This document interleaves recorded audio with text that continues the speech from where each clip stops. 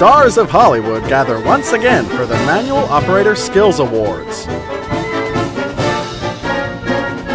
Yes, it's carry out manual handling tasks.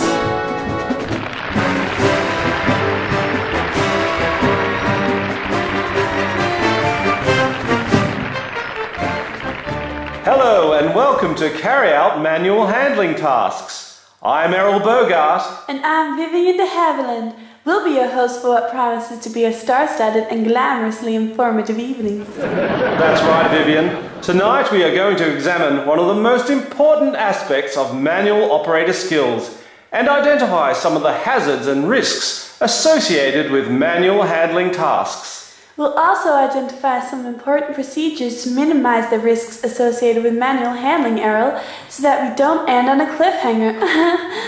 Jeez Louise, who wrote this? But first, what exactly is a manual handling task?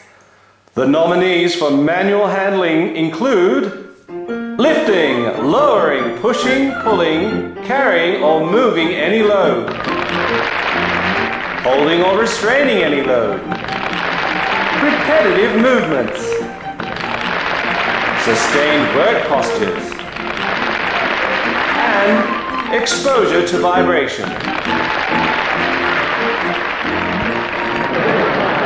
And who performs manual tasks? Everyone! Yes, everyone performs some manual handling tasks as part of their work, with the potential for injury to any part of the body. Yes, hazardous activities can potentially cause injuries, such as sprains and strains to muscles, ligaments and tendons, damage to the spinal discs, nerve damage, bone injuries, lower back disorders, muscular and vascular disorders, and soft tissue hernias.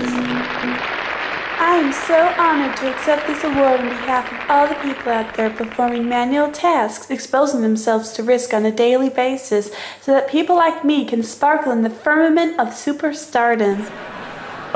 You perform manual tasks too, Vivien. No, Errol, I have a personal assistant that does those icky things for me. Get out of here, shoo! But what are some of the causes of injury, Errol? Well, Vivien, injury from manual tasks can occur suddenly as a result of using excessive force or over time from an accumulation of many minor injuries. The circumstances that increase the risk of injury include bending, twisting, repeating the same task or action frequently. Hey, haven't we had that one already? It was a nominee for a manual handling task, Vivien, but it's also a prime cause of manual handling injury. Yeah, well, I don't like repeating myself. I only do one take, otherwise I'd go crazy. You're interrupting the flow. We've got to keep this ceremony ticking along. One take, Mr. DeMille. Also increasing the risk of work injury is working overhead. Other awkward postures, such as working in a restricted space, working for long periods without changing postures or resting. We've had that one too. If you're gonna keep interrupting, we're gonna be standing here with these envelopes all night. Handling heavy loads. Working in cold, windy or hot, humid environments. Exposure to vibration. I'd like to shake some sense into my agent. I get awards, Larry. I don't give them. Work organization factors such as staffing levels, frequent breakdowns and bottlenecks, machine pacing, low control over the work, and work duration that results in fatigue. And the nominees for methods for managing manual handling risks are identifying hazardous tasks, such as tasks that cause pain or are difficult to do, often requiring more than one person, the tasks employees like the least. Assessing the nature of the risk by forming a team to look at the skills and experience of employees, tools used, clothing worn, the layout of work area, and the environment. Eliminating the risky aspects of the tasks, such as adverse forces and adverse actions.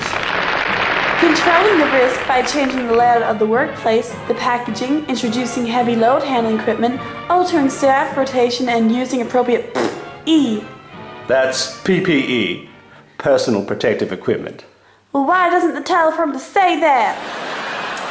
And the award for the method for managing a manual handling risk goes to...